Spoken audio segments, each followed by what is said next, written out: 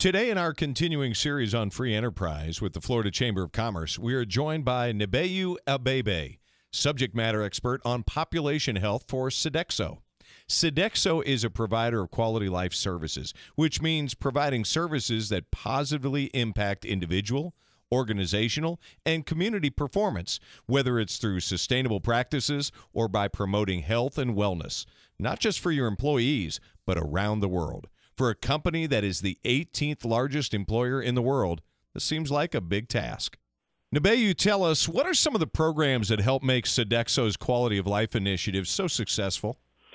Well, we're in the business of providing companies with services that improve their employees' quality of life, which means we are looking at improvements in quality of life from many angles, from the employers and the employees, but also from our own employees and the communities in which they live.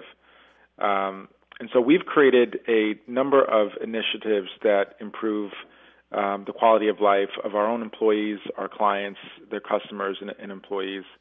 And since we are a global player in food services, our Sodexo Foundation, which was founded in 1999, has made more than $17 million worth of grants to end childhood hunger in America.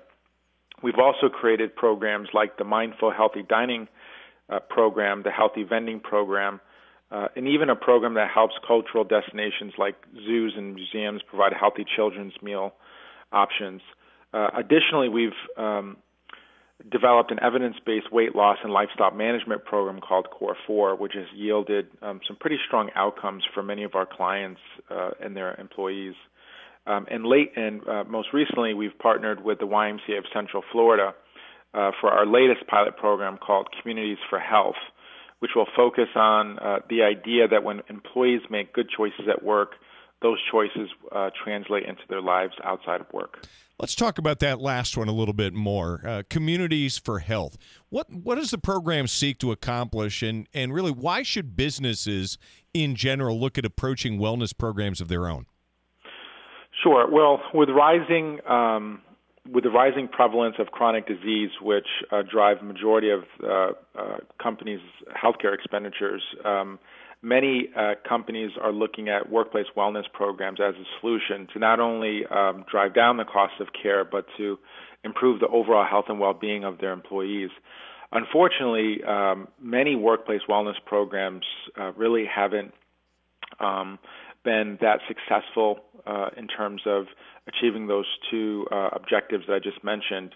And so what Communities for Health is trying to do is really enhance traditional employee wellness programs by taking a more systems-based approach to engaging employees, starting off at work, and then continuing that engagement as they go home and go out into the community. And that's where the partnership with the YMCA comes in, where we're able to not only introduce some of our quality of life programs, but the ones that the YMCA offers as well, and we're able to utilize their centers in the community to help with that engagement that I mentioned earlier. And the overall goal of the program is to design a workplace wellness solution that would yield strong returns on investment for our clients and to improve the overall health and well-being of the community. So the calculation here is that by investing in wellness programs for the employee, it translates into a smart business decision. Absolutely. That's the end goal. Nebeyou, thanks for the time today. Thank you.